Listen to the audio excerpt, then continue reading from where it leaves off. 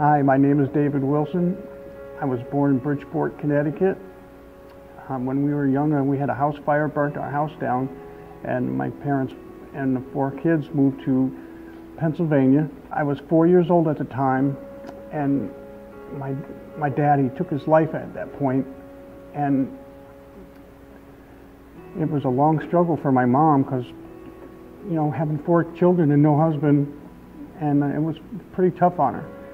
And then my mother remarried again when I was 10 years old, and we moved to a dairy farm.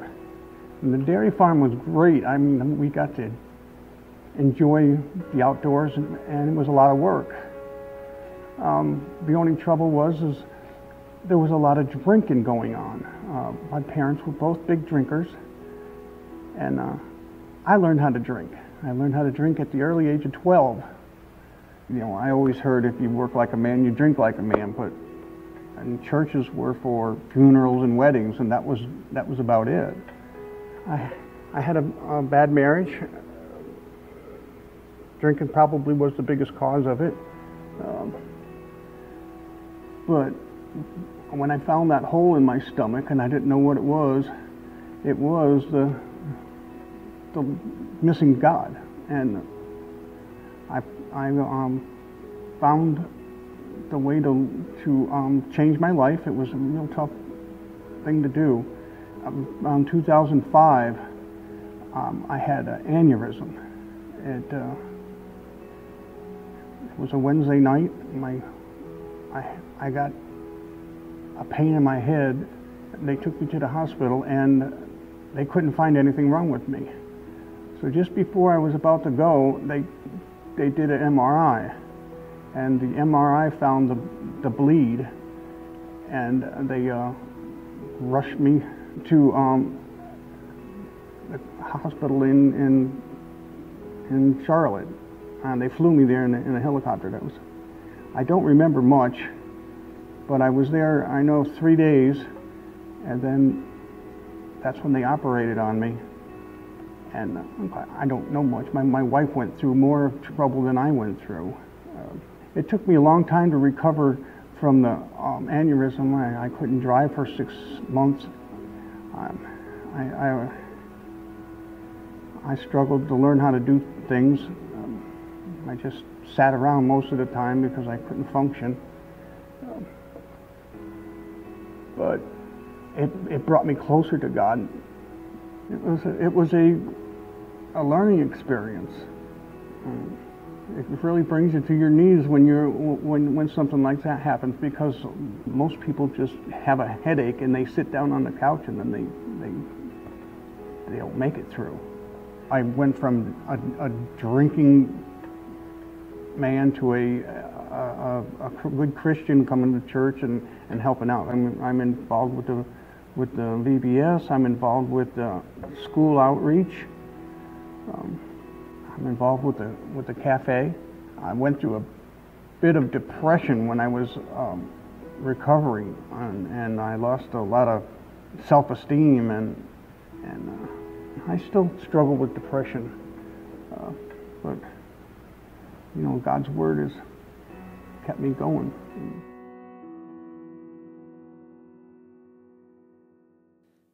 David Wilson is a man who got one of the most beautiful things in all of life: a second chance.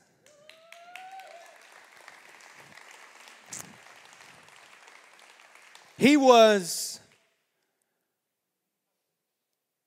morally and spiritually bankrupt. Drinking had overtaken his life, and his first marriage was ruined because of it. But God found him and spiritually redeemed and rescued him. And today, he is one of our most reliable and trusted and needed servants here at He's Alive Church. He made good on that second chance. Not only did he get a second chance, he made good on it. But then he got, if that wasn't enough, he got the thing that a lot of people don't get. He got a second chance physically. Most of the people that I know who had brain aneurysms of that sort are no longer here. Typically, you don't get up from that. And yet, there he sits, right there, that man. And he got a second chance. And I want to emphasize again, he made good on it. He's not just sitting around. Come here during the week and you'll see that man here volunteering his time to ministry. And he was impacted by that second chance. And I say that to you today to give you encouragement, because if you are here today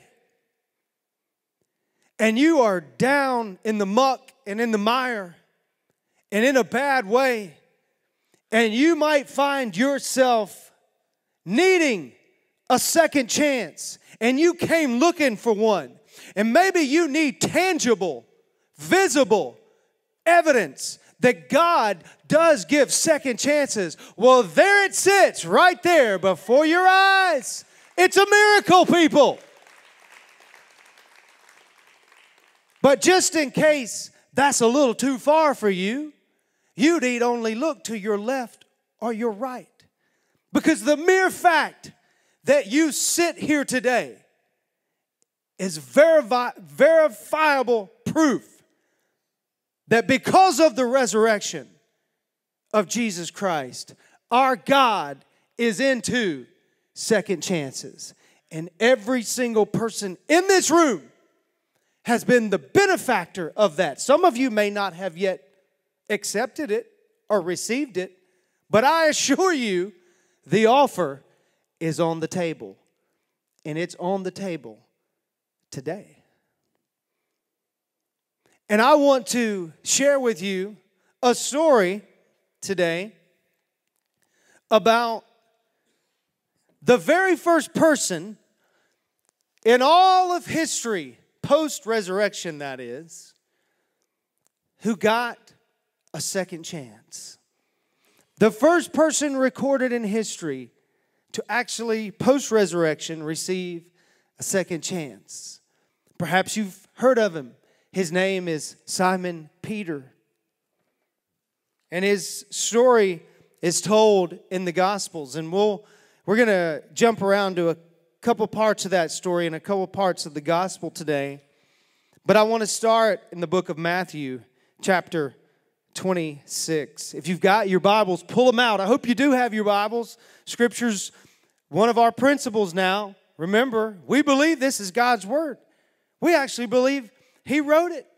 Because we believe He wrote it, we believe it to be perfect and without error. And because we believe that, we believe it to be the objective standard of truth by which we measure all truth against, and by which we submit and conform our lives to daily. And we believe that this Word has the power to bring life to our dead places and bring second chances today. You believe that? Say, hey now. So pull out your Bibles. Maybe, I love this sound. But maybe you're much more modern and it's on that today. Pull it out. Matthew 26. Part of Peter's story. We're at the latter part of his story here. At least pre-resurrection. Jesus has taken all his disciples up to the Garden of Gethsemane. And before they go in, he gathers around them. And he says, now boys, and then this happens. It says, Jesus told them, this very night, you will all fall away on account of me. For it is written, I will strike the shepherd, and the sheep of the flock will be scattered. It's an interesting thing to notice. We always focus on Peter like as the one who denied Jesus, because that's the only one that's recorded. But if you'll notice, they all ran. They all fell away. Every single one of the disciples was guilty of abandoning Jesus. We don't have the details behind the rest of their stories. We have Peter's, but we always single him out. But they all blew it. Every one of them. They all needed a second chance. Just like everybody in this room needed one. And likely most of us could use one today. But after I have risen, I will go ahead of you into Galilee. And that's just a beautiful, that verse 32, but. He's saying, y'all all going to abandon me. You're all going to fall off. You're all going to totally blow it. But, oh yeah, there's always a but with Jesus. And that's a beautiful thing. He said, after I have risen, I will go ahead of you into Galilee. And Peter replied, even if all fall away on account of you, I never will. Not me. Even if the world is going this way, I'm going to be going that way with you, Lord. I don't care what the world does. I don't care what the world says. I don't care what the rest of them do. Jesus, I'm with you. I will never fall away. Anybody ever told God that? Anybody ever told God, Lord, I don't care what they say. I don't care what they do. I will never. And then you find yourself right up in the mix of that thing you said you would never do. Anybody ever done that? Don't lie. Don't be ashamed, because you're not alone. How many times have we promised? How many of my college dormitory mates that I served as a designated driver for said on the night before, I'm sorry, I'll never do this again. Sure enough, I get a call Friday night. Hey man, can you drive us down to blah, blah, blah, blah. How many times have we said, I'll never, even if the world? Too many.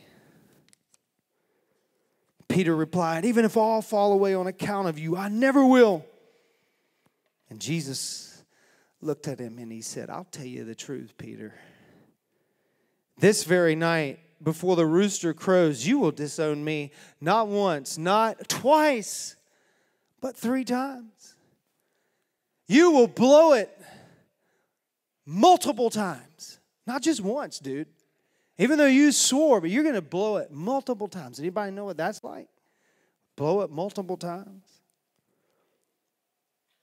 But Peter, in true form to his character, declared, even if I have to die with you, I will never disown you. And get this, all the other disciples said the same. They all blew it too. You've been in that place, whether it's even, maybe it's God, maybe it's somebody else, you said, I will never. And somehow down the road, you find yourself right in the middle of doing that very thing you said that you would never do. Anybody in here vowed, growing up, your parents did things, and you said, I'll never do that. And now that you're a parent or you're an adult, you find yourself, anybody ever been there? How many people have done that? The rest of you are lying or you're not old enough. How many of you wake up one day and you go, my gosh, I'm my dad. Or I'm my mom. You know, my dad in church, of course, he still does this. Oh, he do it everywhere, but especially in church, it would always be in the sermon too. My dad, he carried this handkerchief. Now, this is not a handkerchief. This is just some tissue. But he would carry that thing, and he would pull it out, and in church, and he'd be like, and he would stick his fingers up his nose and blow. And in the middle of church, and people would, and I'm not joking, people would be like, and it would draw the attention of everybody to us. It was like, and then he would go, and it was so loud. It was louder than the organ. I was sure, I was certain Jesus was going to split the sky wide open and go, oh, my bad. I thought that was the trumpet. That's how loud it was. Awful. And then he would do this. He'd fold it over, put it back in that pocket. Some of y'all, you know, you're here. You have them in your pockets right now. And I remember as a kid saying, I will never do that. And I haven't. I own no handkerchiefs.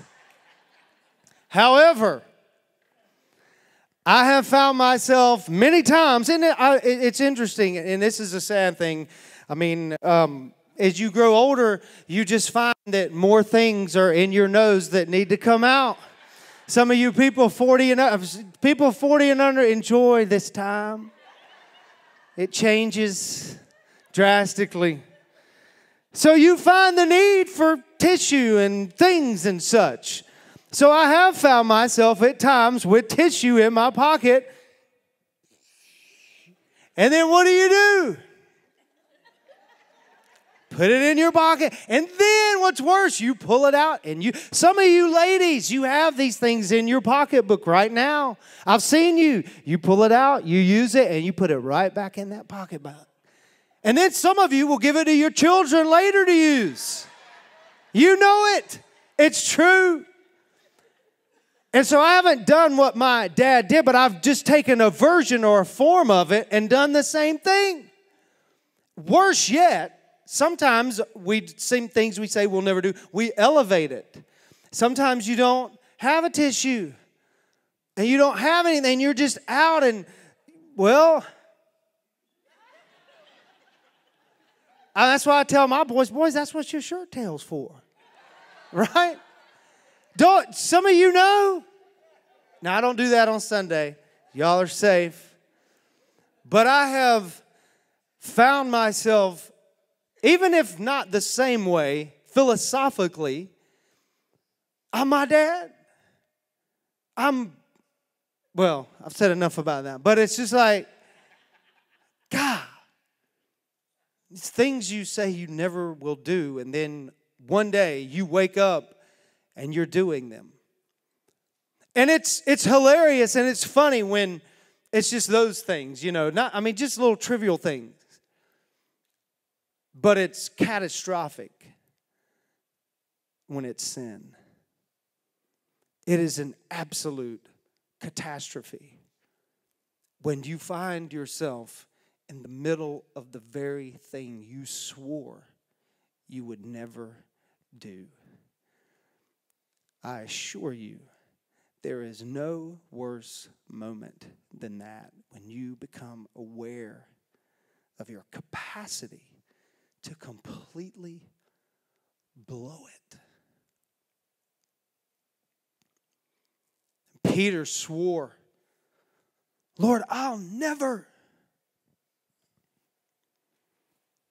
And yet, we know what happened, right? It happened just the way Jesus said it. He would deny him 3 times. And we ask ourselves, how did Peter get to this place? How does anybody get to that place? If you turn over to Mark 14, it will give us a bit of a clue. Just before, or right after Jesus made this prophetic statement, and before it actually happened, they had arrested him and they're leading him through. And Mark 14, beginning at verse 53, tells us that they took Jesus to the high priest. And all the chief priests, elders, and teachers of the law came together. And the Bible says there that Peter followed him at a distance, right into the courtyard of the high priest. And there he sat with the guards and warmed himself at the fire. And that's when it all broke loose. Now you got to give Peter credit here, because at least he's following. At least he's checking this thing. All the other disciples nowhere to be found. They have, boom, invisible. They have gone underground. So at least Peter has the courage enough to, even though he's at a distance, kind of get up and see what this thing is about. Peter's not a coward. He's not a fool. He's not a bad person. But he lost his way a little bit. And if you notice, the Bible, Mark records it there, Peter followed, verse 54, Mark 14. Peter followed Jesus at a distance. That's the first time that had happened in 3 years. For 3 years, he had walked beside this man. So much so that he was willing to say, I will die for you. And then right before that in the garden, they came and they seized Jesus. Peter pulls out a sword and whoop, chops off a guy's ear. This dude is a man's man. He is not afraid until now. And all of a sudden, after 3 years of being tied, shrapnel hits. Circumstances change. And he finds himself at a distance. Now, the gospel directly refers to physical proximity, but there's metaphorically much more than that. There is a spiritual proximity that is lacking.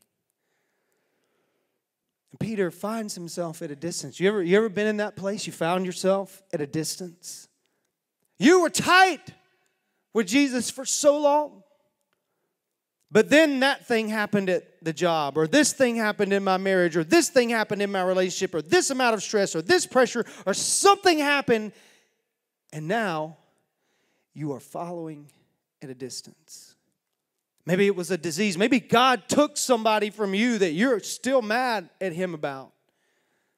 And today as we speak, some of you are following at a distance because you're not really sure you can ever trust him again. Peter was following Jesus at a distance. Give him credit, at least he was there, but why was he so far back? Because he was scared. He was scared for his life. And to get close to Jesus in this moment would be to risk too much for him. So he put space in between he and Jesus. Because everybody knows it's much safer in the back. It's much safer at a distance. It's much safer when we don't sign up. It's much safer when we keep our money rather than give it. It's much safer when we don't fully commit, because after all, what if none of this is true? Then all I got is me. For Peter, that moment came where it was like, what if all this is just a sham? What if this guy I've been following for 3 years is not who he said he was? And there's distance for the first time. And notice, what Peter thought was his safest position turns out to be the most dangerous position. Because it was the very thing that led him to do what he was about to do. That led him to the place that he vowed he would never be. Hear me. Putting distance between you and Jesus is the most dangerous place you can be. Staying in the back all the time. I don't mean necessarily sitting on the back row physically. I mean metaphorically. Staying at a distance, never signing up, never showing up, never getting involved, never throwing yourself into it. Hear me. You need to hear me. That's the most dangerous place you can be. I know you think it's safe, but it's not. And we think we're free from shrapnel back there, but you're not. Satan deceptively has you in the most dangerous place you can be. And you are 1 second from swimming in the pool of, but I'll never, how did I end up here?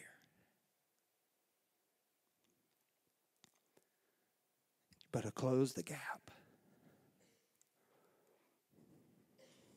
Some of you today are at a distance. For you, churches, maybe once a month, twice a month at most. Where are you at? You're at a distance. You'll swear up and down to your family that you're not, but you are. You know it.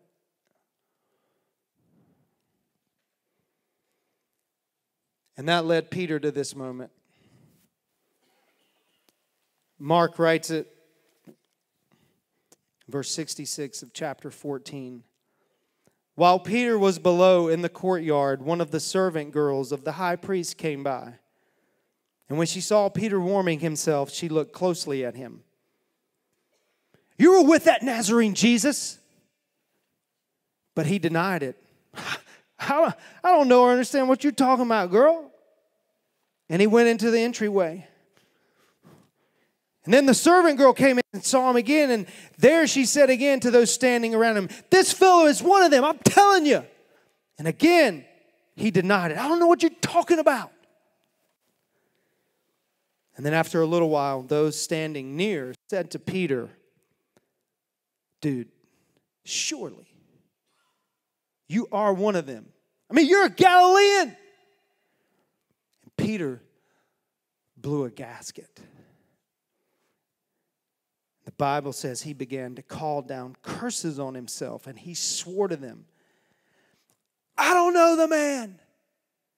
Remember, this is the guy who just a few hours earlier was saying, I'll never, even if I have to die with you, Jesus. And now here he is. I don't know the man. Wow. The capacity of the saints to blow it is enormous. That's not hypocritical. That's spiritual. When we get at a distance from Jesus. And immediately the rooster crowed the second time. And then Peter remembered the word Jesus had spoken to him. Before the rooster crows twice, you will disown me 3 times. And he broke down and wept. And I love the way Luke writes it in the 22nd chapter, because he adds this one little statement. It says, Peter replied in Luke 22, verse 60, that last one, man, I don't know him.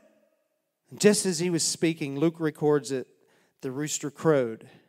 And then there's this verse, verse 61. The Lord turned and looked straight at Peter. And then Peter remembered the word the Lord had spoken to him. Before the rooster crows today, you will disown me 3 times. And he went outside and wept bitterly. I want you to understand that Peter is not a guy who weeps bitterly. He's a fisherman. He probably done a whole lot more cursing than he had crying. He would pull his sword and cut off somebody's ear. He'd just soon fight than cry. So what is it that makes this dude weep beyond control? It was that moment when the Lord turned and looked straight at Peter.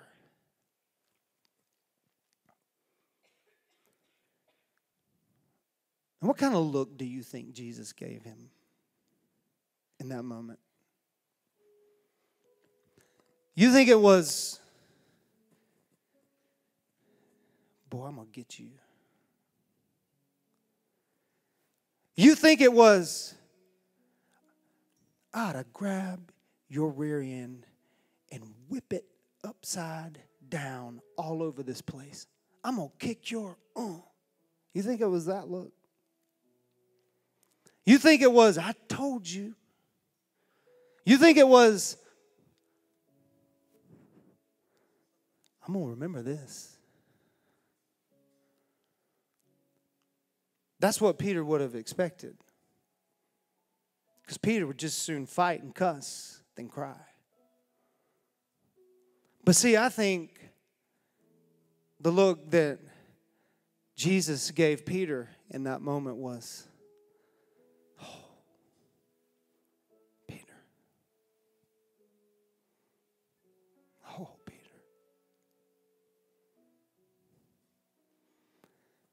But I still love you.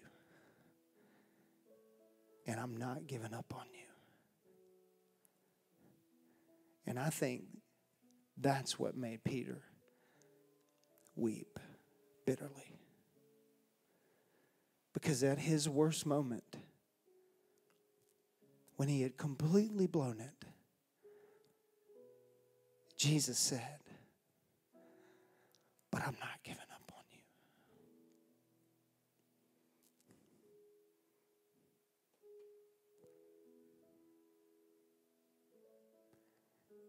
And then this happened.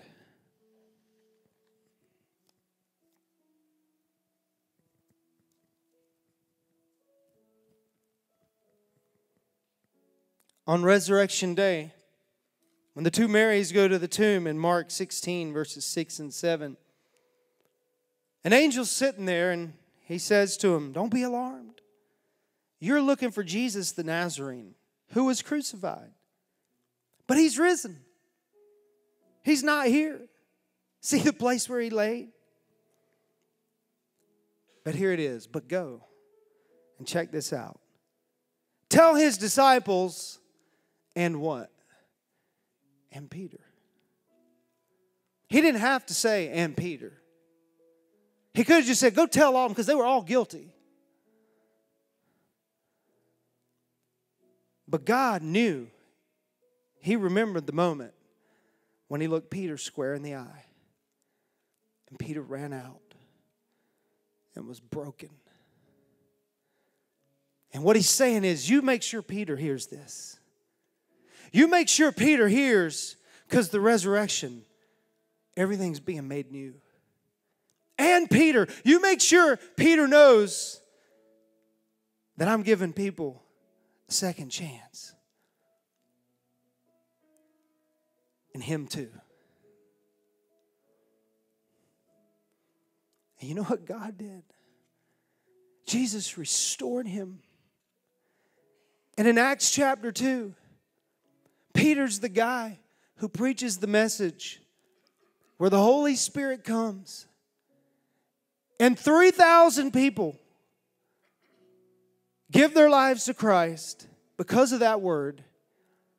And this thing that you and I are sitting in today, called the church, begins. Jesus made him an apostle. And he wrote 2 of the books that are in this very Bible that we still are taught by and encouraged by today. That's what God does to people who blow it. He doesn't whip their butt upside one down and the other. He looks them in the eye and he says, oh, Mark. But I'm not giving up on you. And then he takes them when they receive that. And he uses them to do amazing things.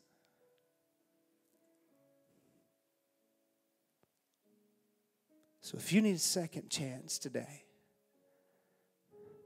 that's what the resurrection says. So here's what I want you to do. I want you to stand to your feet. And I want you all to throw up on the screen that verse from Mark 16.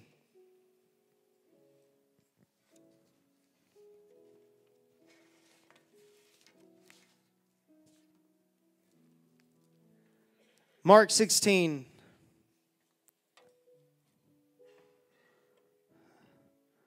And I'm going to read verse 6. And then you guys are going to read verse 7 with me. All right? And here's what we're going to do. I'm going to read this part. But he said to them, do not be alarmed. This could go for all of us. Look, don't be alarmed. You seek Jesus of Nazareth, and boy, do we ever, who was crucified for us. But he is risen. He is not here. See the place where they laid him? And here it is. I want you to read this part with me, but where it says, and Peter, I want you to insert your name where Peter's name was. And I want you to do it loudly. You ready? But go, tell his disciples and Mark. Do it again. Let's go from the top. But go, tell his disciples and Mark that he is going before you into Galilee. There you will see him, as he said to you. He did it. Thank God. So let's give him thanks today. And if you are here today and you need a second chance, you need a second chance at something, this altar's open. You can make an altar right where you are. But don't miss it. Like David Wilson over there, make good on it. Maybe today you're perfect. You're in a good place. You make good on all your second chances. Well, you better thank God and you better draw near.